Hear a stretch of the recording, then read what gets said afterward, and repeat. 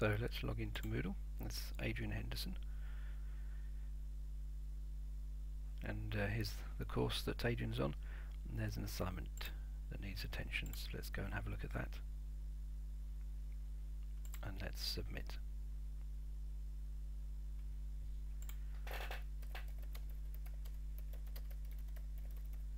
There we go. A little bit of rubbish.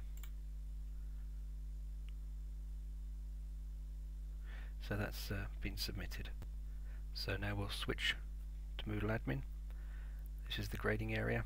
Let's click on A so we can find Adrian's submission. There it is there at the bottom. Let's grade it. All perfectly normal Moodle. Let's give him 67.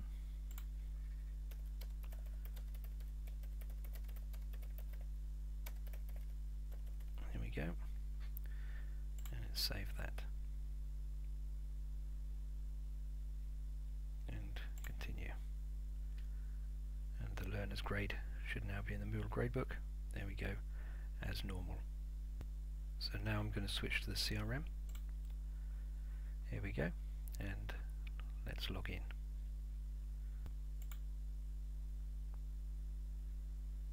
Okay, so I've set the CRM up with two tabs, Learner Activity, Sales Activity. Let's have a look at Learner Activity.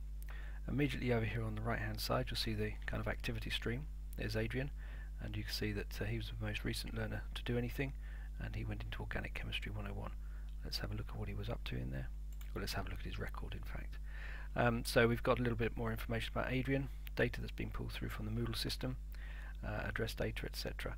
What I'm really interested though is his course attendance record. This will list any courses that the learner is enrolled upon, and I get some summary information here. So this is a kind of contact record, and I can drill down on a course attendance record. So let's have a look at his course attendance record for Organic Chemistry 101. And here we are, we've got some fairly basic data. Data that he or she was enrolled, when the course started, first access, last access, etc. Any dates that grades were achieved, completion, overall scores available from the Moodle gradebook, and what have you. If I scroll down a little bit further, I've then got some information about the course itself, or the learner's record on the course, any certificates that has been issued within the course, and any assessment activities that the learner has taken within the course. So immediately I can see that Adrian has only taken one assessment activity. It's an assignment, and I can see again some summary data. Let's drill down. So from this course attendance record now I can drill down and have a look at an activity record on an assessed activity. So let's drill down, and here we are.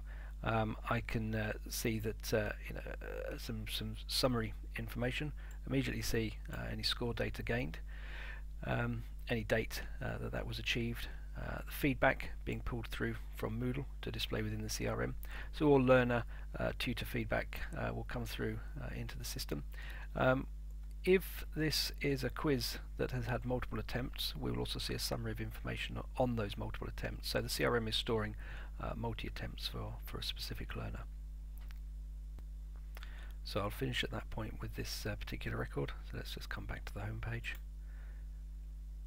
There are some other bits and pieces that I could do, but we'll stop this recording at this point.